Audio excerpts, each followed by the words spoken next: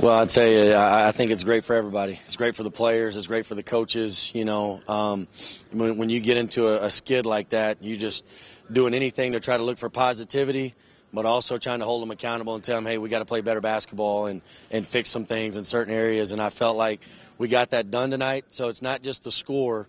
To me, it's that we improved on the things that we needed to improve upon. It's a process. We got to get better. And we're happy to be able to play better, perform better, give us confidence moving forward.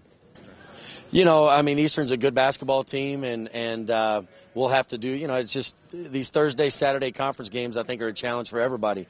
They're going to be traveling 6 or 7 hours coming from Kingsville tomorrow, so they got a short turnaround to prepare for us. We have the advantage. We have to make sure our guys are rested. Obviously, they got to go to class tomorrow, but they got to rest. And then our preparation has got to be good, and then they got to rest some more. We got to have our legs and ready to rock and roll for Saturday. But we're expecting a tough game. Eastern's got a good team. They played Midwestern to overtime the other day.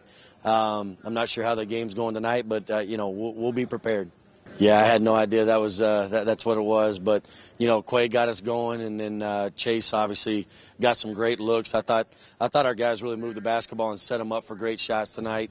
They zoned us some, which we were expecting, and we kind of busted them out of the zone by making some threes. But then our motion offense was good. We got the ball zipped and moved, and it was a great team effort. When you look at 32 made field goals and 20 of those were assisted and only 12 turnovers, that's something we've been harping, and it's good to see him perform well doing that. We played really good. Past 2 weeks, we've been struggling, 4 losses, but try to get back on track, get 2 wins this week. It was good to get the crowd back into it and get a good crowd tonight. Winning's always fun, man. My teammates have been trying to get me to try a dunk in the game. I've got a couple in practice, so I just saw an opportunity and went for it. It's big, get our confidence going.